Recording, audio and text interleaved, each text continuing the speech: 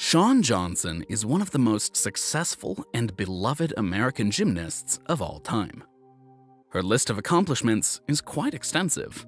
She's a 3-time world champion, a 4-time Olympic medalist, including the 2008 Olympic balance beam title, a 3-time all-around national champion, and a 5-time Pan American gold medalist. In this video, we'll take a look at the hardest skills performed by Shawn Johnson on each event.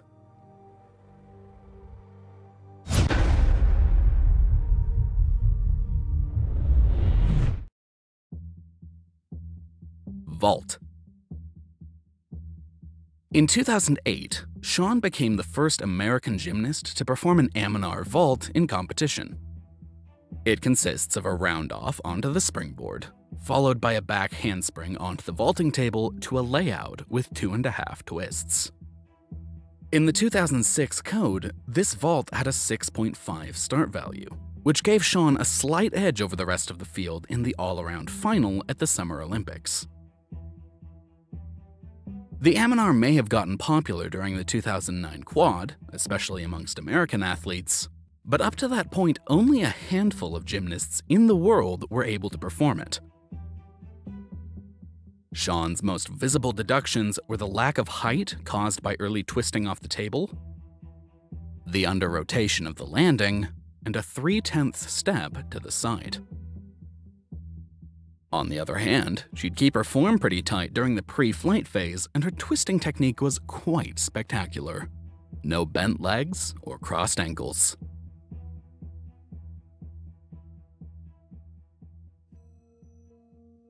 Uneven bars. The uneven bars were considered Shawn's weakest event, yet she was pretty clean and consistent with her performances. The highlight of the routine was definitely her dismount, a double layout with 2 twists. Named after American gymnast Elise Ray, this G-rated dismount is one of the most difficult in the code of points. At the time, Shawn was the only gymnast in the world performing it, and to this day, only a handful have nailed it, but none quite as impressive as Johnson.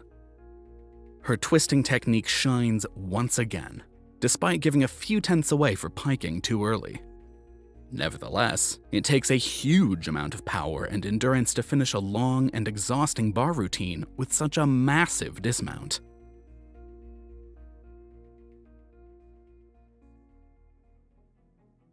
Balance beam. For many fans, beam was the highlight of Shawn's gymnastics career. Her confident style and rock-solid performances, mixed with high-difficulty skills and excellent rhythm, make Johnson one of the best balance beam workers in history. Her acrobatic series was a standout, as well as her powerful standing full twist. But the most difficult skill in the whole routine came at the end, a full twisting double tuck dismount, the hardest in the world at the time. Even though she was never able to stick this G-level element in competition, often having a small step or hop or a low chest position on landing, it does not take away from how truly superb her beam set was. She is, without a doubt, one of the greats ever. Floor. Opening a floor routine with a syllabus may not seem like a big deal in 2022, but it definitely was 15 years ago. Nowadays, we even witness gymnasts dismounting with this H-level skill, but this was not a reality back in 2008. Shawn was one of the only 4 gymnasts at the Beijing Olympics capable of executing the double twisting double tuck. She had one of the best execution forms in the air, legs glued together, feet pointed, and a precise shape. Occasionally, her chest position could be a bit low on landing, but Johnson would always finish it off with an infectious smile, almost making it look easy. Although the double-double carries an H rating in the current code, it was valued at G back then, which was the highest rating awarded to elements at the time.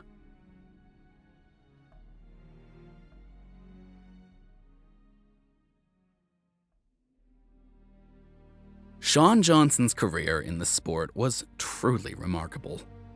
She performed some of the hardest skills in the rulebook of the discipline and would match them with beautiful execution. The American athlete is truly a fan favorite.